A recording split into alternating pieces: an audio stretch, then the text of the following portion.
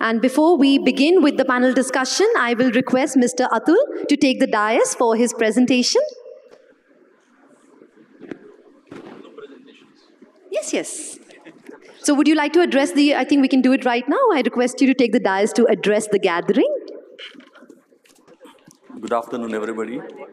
And that way, our panel is lucky that we are not immediately after lunch. So probably everyone is awake. But of course, it is in between the tea time and lunch. So it's also challenging for us. So thank you very much, Upal Bhai, JK Group, for this wonderful event. And I want to congratulate from bottom of my heart to the team ChiniMandi. And I also want to send a message which I got from our founder chairman, Dr. Chowdhury, congratulating the young team. And he could not be part of this, but then he conveyed the message to you that best wishes, and next year he will be definitely here. On the topic of farm to fuel, and really I'm surprised to see, because typically any technical sessions or any trading sessions, this is a topic which is a sort of an odd man out topic. But despite that, you have taken this farm to fuel as one of the prominent topic with such a great panelist around. It's a great thing, and it's going to be more learnings for me also from the listening from all these panel members. The farm to fuel, probably we had touched base since the morning session, inauguration session by Honorable Dr. Nitin Gadkari ji. We also touched on these couple of sessions in the morning and in also these panel discussions. It is typically, we have a concept in fossil fuel, a well to wheel.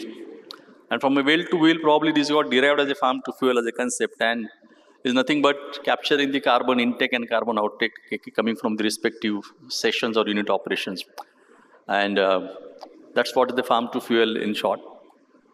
Agriculture farm to fuel, if you see, and that's what one of the major topic of discussions even this morning session, that it has been picked up at the various level. Now, we talk about an ethanol from a first generation ethanol, could be sugar streams or could be the grain ethanol.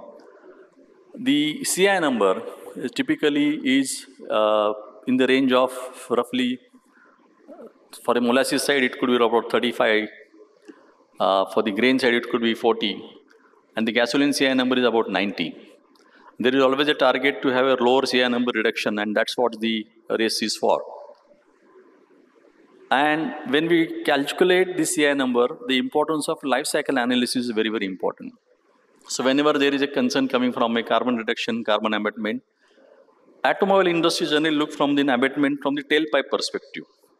And then always on a tailpipe perspective, the e-vehicles always claim a greater opportunity. But in reality, it is to be seen from the LCA. And when we talk about an LCA life cycle analysis, the farm to fuel becomes a very, very important aspect. In the context of first generation again, today in all said and done, there are no measuring systems still established in the country like India, but globally it is established. From a first generation, whether it is sugar or the grain, roughly around 75 to 80%, the CI actually gets contributed from the agriculture practices. From a process side, probably it is between 12 to 15, and from the automobile side, from the wheel side, it is probably 5 to 6. At the same time, so there are very little to be played from a process side of it, but at the same time, there are many things which we can play from an agriculture side of it and agriculture practices. As Mr. Deepak Balani was mentioning today in the morning session, that the India probably will score much better CI number over the probably Brazilians or other countries, because we have farming practices are different, our agriculture practices are different, our area of operations is different. Probably we are not so much mechanized as the mechanized Brazilians were having. Of course, Vijendra Singh will probably talk more about the Brazil CI numbers than here, but he is an expertise from Brazil. But at the same time, if you talk about the CI number, which comes from the second generation, or cellulosic ethanol, it's exactly the other way around. Since it is coming from an agro-based mass, the agriculture practices are just contributing to almost like probably 15 to 20%. The majority of it comes from the process side of it. Probably it is roughly around 80 or so. And then about 5 years in from the tailpipe side of it. In the process of it, we'll have to actually work on each of them. Agriculture practices, unit operation process, as well as from automobile side of it. India as a country which has a huge potential and a land, and variety of feedstock available. At the same time, variety of feedstock as well as the advanced biofuels coming from the agro waste. There's a great potential to calculate the CI and be one of the best CI number producers, low carbon ethanol producer in the world because of the inherent advantage. Only challenge with us is today we are not able to calculate, neither we are able to validate. We are no present practice as of now. As like probably you have a practice like Renewable in Brazil, you have practice in US, low carbon ethanol standards, and probably some of the European countries RED2 standards are coming in. The need from India is very, very important to come out, and this need is going to come immediately. What we can see the sustainable aviation fuel. This was a topic which Honorable Mr. Gadkari was also talking about. The aviation industry is mandated to blend from an Indian perspective 1% from 27 onwards, and my 5% by 30. And probably in a global standard, they are talking about that 30% blending by 2050. And that is going to be one challenge because they are going to buy, aviation industry is going to buy on the CI number. And if you want to sell our ethanol or advanced biofuel or aviation fuel on the CI number, we must have a measuring system and validation system on the CI number. And that is a need. And in that direction, probably today it has started from the aviation side, but nevertheless, the transport sector is also going to call for the CI number. Unfortunately, from a grain side today in Indian context, as was seen in the morning session also, the CI number is higher than that of the sugar streams. And there are also many challenges, but there are also, we can also do much better from a grain side for reduction in the CI number. That's what exactly the US is doing.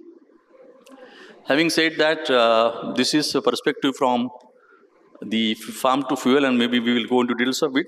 But I also want to take this opportunity to just pick up some of the leads taken from the Honorable Minister's Gadkari Saab morning speech. And what is happening in Indian context, what is happening from, I'm coming from Praj, probably all of you know the Praj.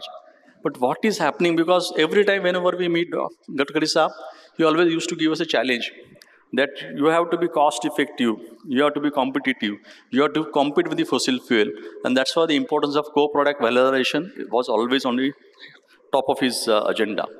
And whenever he visited our technology center, whenever he visited us, whenever we had a discussion on the various forum, and that's why some of the things which we are referred, I want to just talk about that. What are the new things coming from technology innovations in Praj?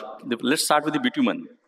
Now the biobitumen which he was referring it to in this morning, that we had developed a technology and commercially available now to take out the biobitumen from the lignin. And this biobitumen is a source which is basically from rice straw or bagasse for that matter. And it can be used from a second generation ethanol as well as from the compressed biogas plant. So we have taken out this lignin, biolignin, and made a biobitumen. About 2.5 years back, he has given us a challenge to lay a road in Gujarat. In service road was laid in the Gujarat and was certified and tested by a central state research institute from road transport.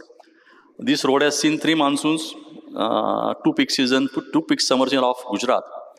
Based on the success of that, then subsequently somewhere in the month of December, he has given us an opportunity to lay down about some kilometers roads in the national highway near Nagpur. So that's what is coming from a biobitumen.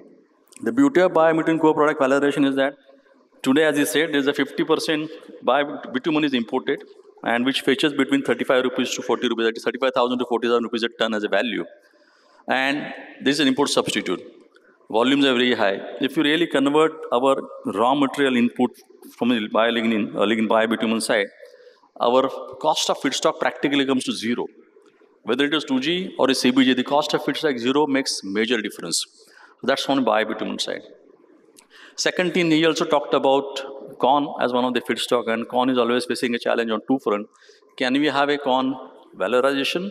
At the same time, corn ethanol faces a challenge of a deleterious quality, aflatoxins and mycotoxins coming out of this, because the practice of as a farming, the practices typically coming from the agriculture as well as storage, they are beyond control of any manufacturers. And then the aflatoxin comes and your DDGS has less value, and probably you have to sell the DDGS probably discounted about 20% more. So here also we have identified the need and developed a technology, a unit operations, as well as performance enhancers, which reduces to the extent of almost like 85 to 90% of aflatoxin level back to the normal. And we have tested it on a full-scale DDGS basis also. That's the second thing coming in. So is the case valorization. The distilled corn oil is the one which we have successfully tried, and it has gone for the biodiesel production also. And the results are encouraging, and now it's become absolutely commercially viable thing. The fourth thing which is coming from rice, because rice always fetches that food versus fuel sort of a thing, but at the same time government, as we've seen from the panel also, that there is adequate rice and food grains available. We have developed a technology taking out the human protein out of it, and we have developed a human protein which was also tested by the Foodcraft Research Institute Mumbai, and they have tried with high protein dosas, high protein idlis, high protein cookies, high protein biscuits, and those are also available in some of the segments there. So these are the valorizations. Actually, we can give you cross-subsidizing the product. And today, the main challenge all the time we face the 1 rupee extra, 1 rupee 50 paisa extra with the government. Probably, as Minister Sir was saying, don't have to depend on the government. Probably you can create your own valorization in such a way that you can be competitive enough. That's not the case. One more thing which we talked about in sustainable aviation fuel. And as I said, we have flown one flight during last May from Pune to Delhi, Air Asia, with 1% blend, which was received by none other than Honorable Hardeep Singh Puri ji here in the collaboration with IOCL. So we have joint venture with IOCL for sustainable aviation fuel. So whether it is sustainable aviation fuel, whether it is valorization of corn, whether it is valorization of rice, whether it is valorization of feedstock from a 2G and CBG, this technology is available. And this is not only that, so this is clubbed with the farm to fuel concept and ensuring the inclusive growth. One of the point which again and again even Mr. Deepak Balai also given some references that about lakh of a crore rupees gets saved for foreign exchange, for about 87,000 rupees gone back to the farmer. So this is where we are also talking about inclusive growth. The beauty of farm to fuel is not only the CI reduction, but it also talks about the inclusive growth. And that's where probably India is leading a role model from a GBA platform. On that background, I don't want to take much of your time. Thank you very much, Uppal Bhai and ChiniMandi. Thank you, panel, for giving me this opportunity. Thank you, Mr. Mulay, I think for setting that context of our discussion today.